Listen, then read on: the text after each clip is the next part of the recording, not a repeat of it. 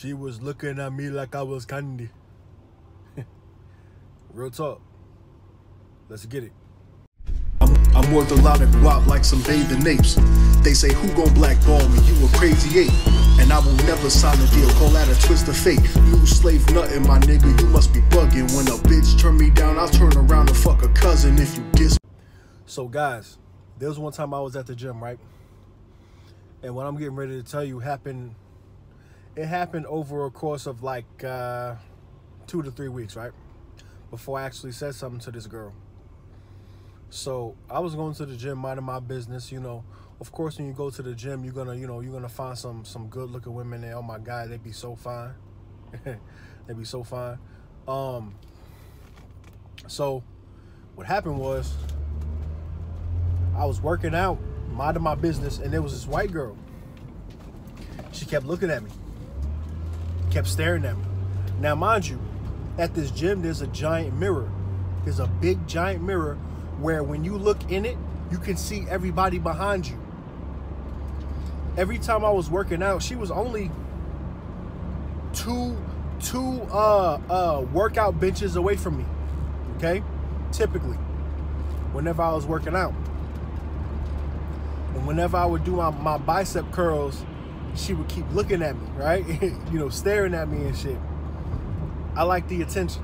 I like it. I don't get too much of it nowadays. So she did it. She did that same thing for, you know, 3 times. She did it 3 times. The 4th time she did it, I basically started talking to her. You know, I was like, you know what? This girl keeps on looking at me. She keep on looking at me. I'm just gonna say something. So I'm gonna ask her if she got a boyfriend. Okay? Come to find out, she got a boyfriend. All right.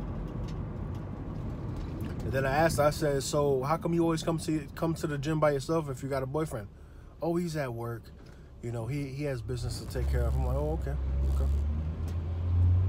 Now, what I'm thinking is, okay, you got a boyfriend, but you looking at me like I'm a piece of meat. You know what I'm saying? You looking at me like I'm a fresh steak. Looking at me like I'm some candy. You know what I mean? And,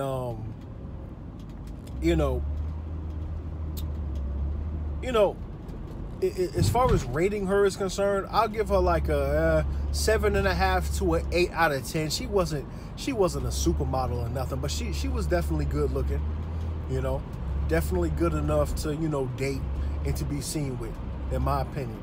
Okay.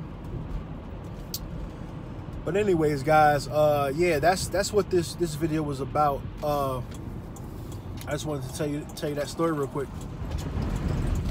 about that chick, you know, that was looking at me like I was some candy. You know what I'm saying? She just kept looking. She could not keep her eyes off me. Pretty white girl too, you know. But yeah, man, tell me what you think of this video. Yeah, I mean, stay tuned for the next videos. Stay tuned for the next videos, you know what I'm saying? Deuces. I come from a place that's real scary. Big guns, like military, real shit, no fairy tale. I possess a shit ton of knowledge, I'm like the holy grail. I was born with high perseverance so that I never fail.